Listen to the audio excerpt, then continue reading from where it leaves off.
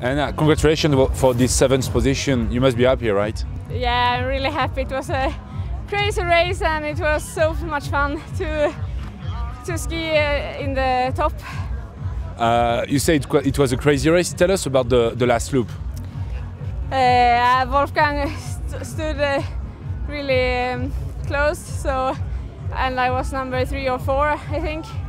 And I knew there was many people behind me, so I just had to push myself really hard.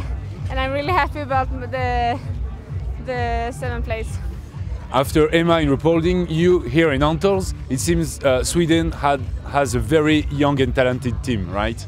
Yeah, we are some girls that are fighting against each other and pushing on every training. So I think in a couple of years we will be on top.